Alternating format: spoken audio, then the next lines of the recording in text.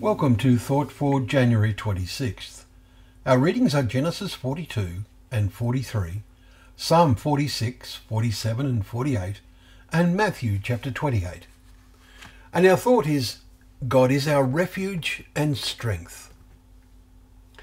Just as parts of the Psalms, such as Psalm 22 verse 1 and Psalm 16 verses 10 and 11, foreshadow events and sayings in the mortal life of our Lord Jesus Christ, so Psalms 46 and 47 we read today can be seen as portraying the awesome events at and after the time of his second coming.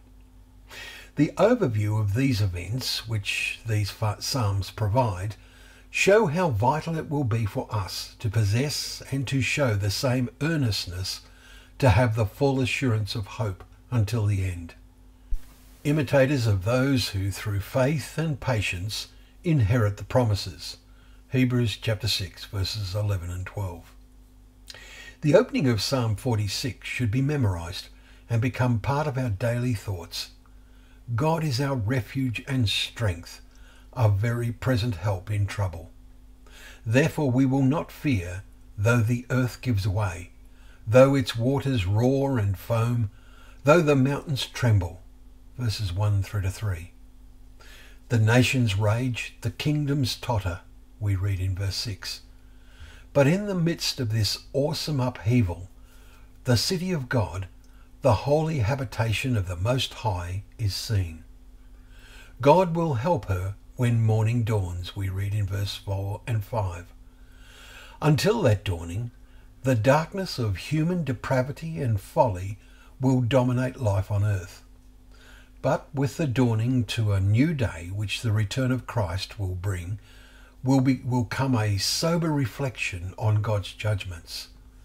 Come, behold the works of the Lord, how he has brought desolations on the earth. He makes wars cease to the ends of the earth. How wonderful, how awesome. But as it becomes more and more evident that God's judgments are starting today, how vital it will be that God is our refuge and strength, and for us to be still and know that I am God. I will be exalted among the nations, he says in verse 10.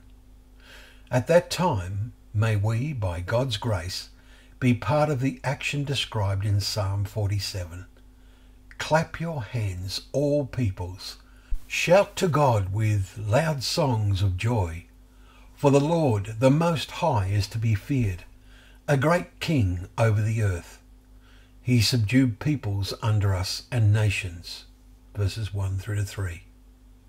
If God is truly our refuge now, then by his grace, that will be our experience.